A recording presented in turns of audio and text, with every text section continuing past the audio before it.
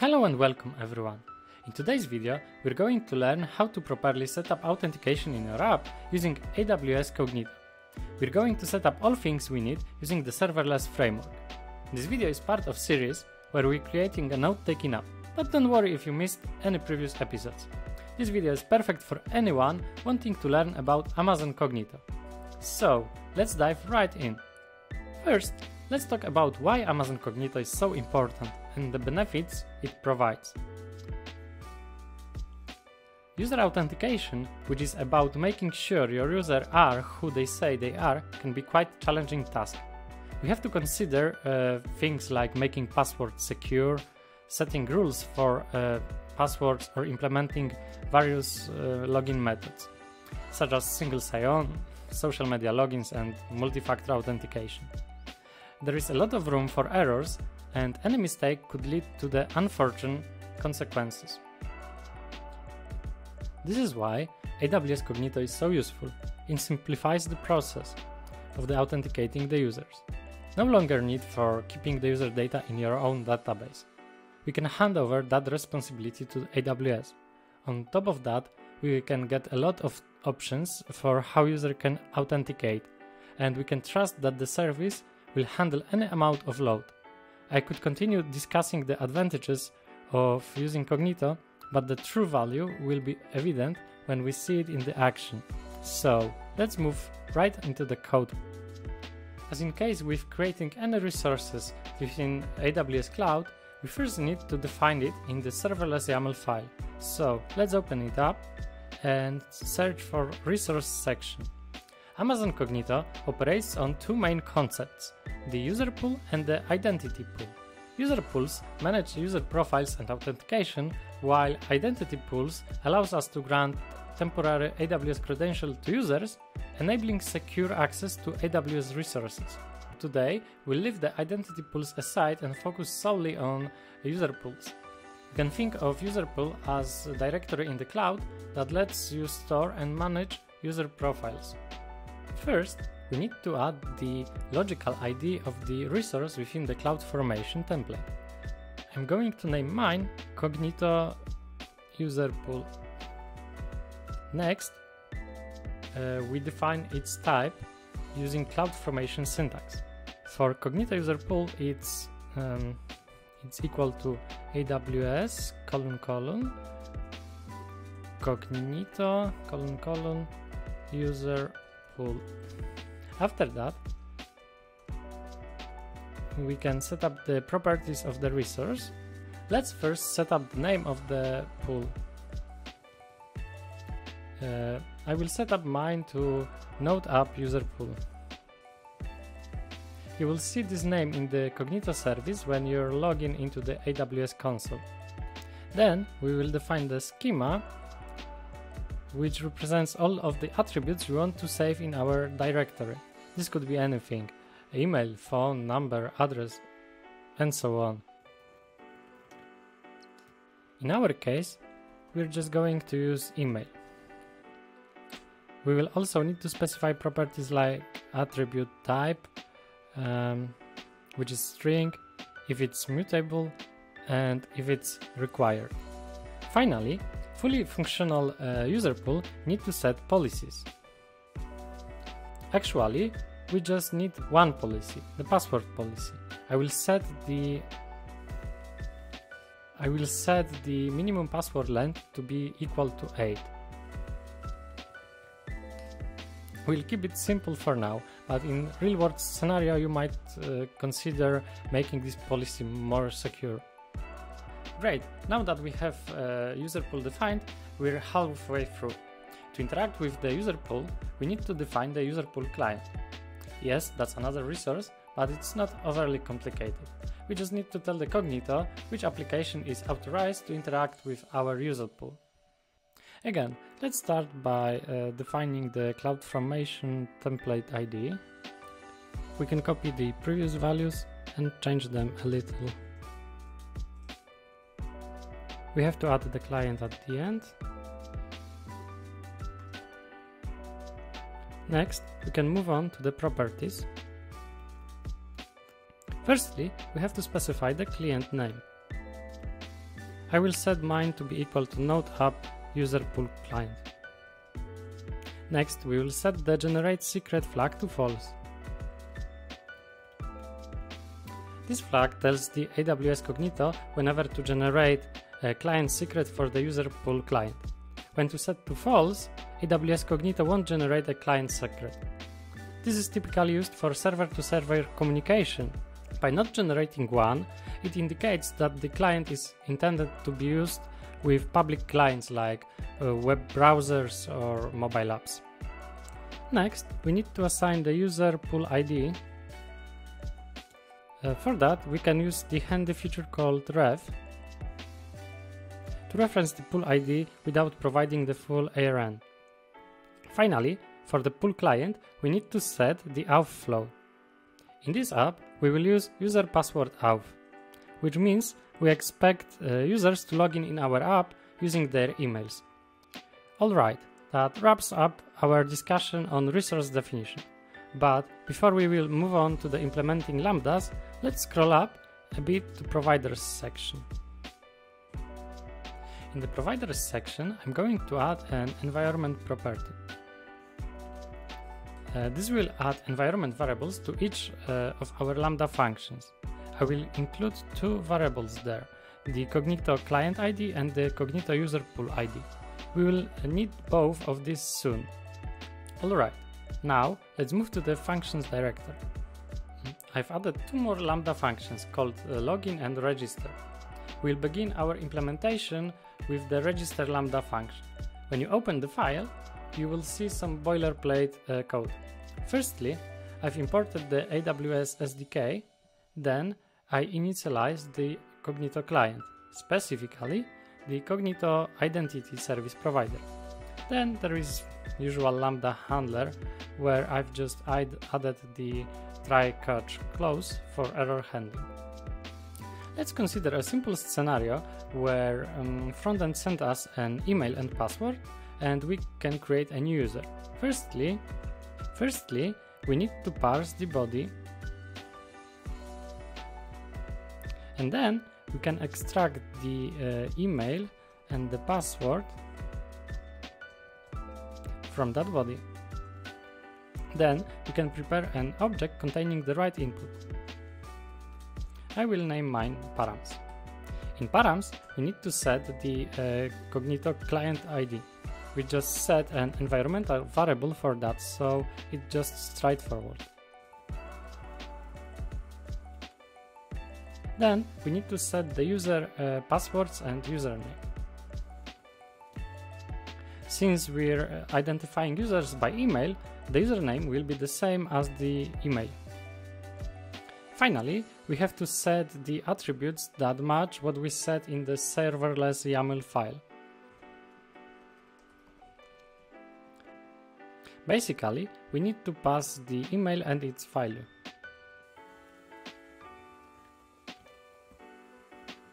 Now, let's move inside the try block. To register the user, we need to use the Cognito's method called signup and pass there the params. Since we're using AWS SDK in version 2, we need to add a promise call at the end if we want to use promises. And just like that, we've set up the user registration. However, Cognito by default requires users to confirm their email by clicking the invitation link. We can set it to auto-confirm it, and I will show you how. We need to use the admin confirm signup method from Cognito.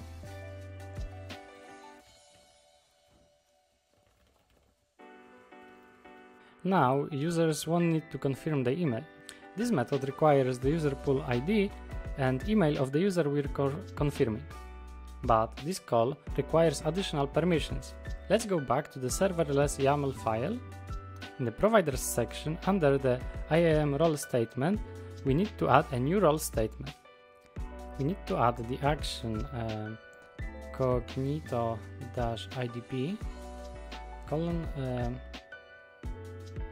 admin confirm signup. Also, we need to specify the resources that the action can be performed on. I'm going to copy the ARN now. Remember, the ARN is standard way of naming and accessing resources under AWS. Here we're pointing to the AWS Cognito IDP user pool in our region under our account named Cognito user pool. We're also using this sub function from CloudFormation. This function replaces the variables names with actual values. With this role, we're ready to register new users. But before we test it, let's implement the handler for logging in users. We'll test these two features together. Again, there is a lot of boilerplate code already in place, similar to register lambda function. Our task is here to prepare the params and use proper method from the Cognito package. To log in user, we need to specify the auth flow. In the beginning, we decided to implement the user email outflow. So that's what we have to set there. As with registration, we need to set the Cognito client ID. And the client needs to know to which pool it's interacting with. Finally, we need to set the auth parameters. For user password auth, we need to set the username, which is in our case equal to email, and password, which is simply password. To actually log in the user, we need to use the Cognito method called initiateAuth and pass there the params. Also, don't forget to call the promise on that and await for result and assign it to the variable. Oh, there is one typo. Let's fix it quickly. Okay. The response object contains all necessary tokens under the authentication result field. And that's what we will return from the lambda function. We'll return response authentication result. Perfect, the deployment is completed and we can see all of the URLs printed in the console. Let's grab the endpoint for registering the user and then open it in the tool of your choice. I will go with Thunder Client extension for VS Code. As the body, we can set any email we want to because we set the autoconfirm flag on. This is the handy feature for testing, but I recommend disabling it in the production systems. Let's click the send button. Fantastic! The app responded with user registered successfully. Great! Now let's copy the endpoint for a login in user. And let's try to send the same body. Great, the API responded with a few tokens. Great. We have properly set the endpoints for registration and login in users. And all it took just a few lines of code. Fantastic. Our users are now stored in the secure manner.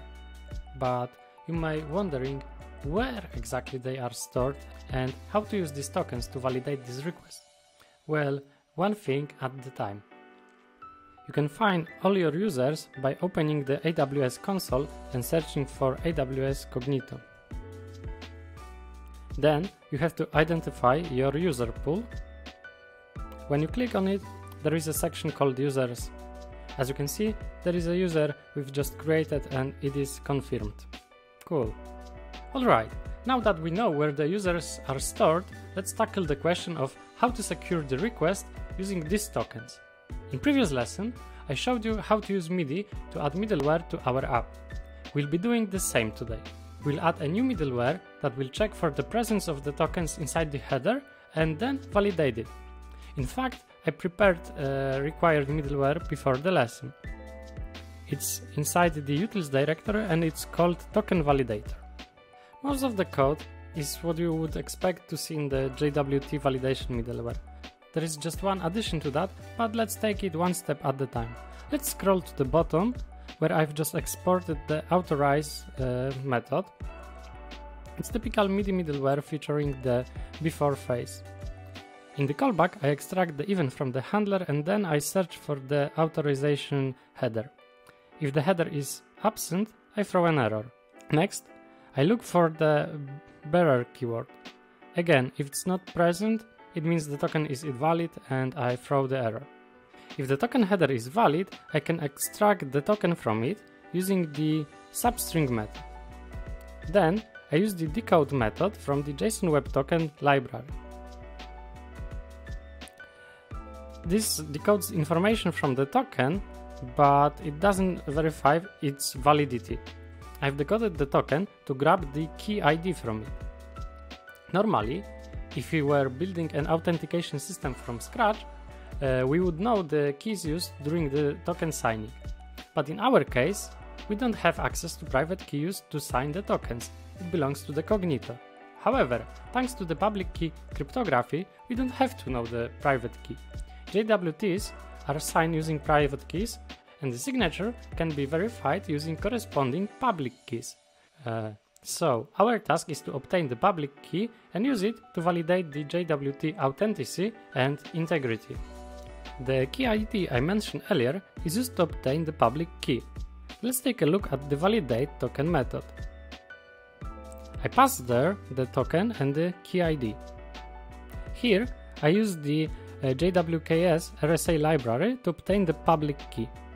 JWKS stands from JSON Web Key Set. It's JSON data structure that represents a set of cryptographic keys, public keys, used for signing or encrypting JWTs and other security tokens. Essentially, it's just a standard for storing and retrieving the public keys. To initialize JWKS client, we have to know its URI. Again, it's standardized.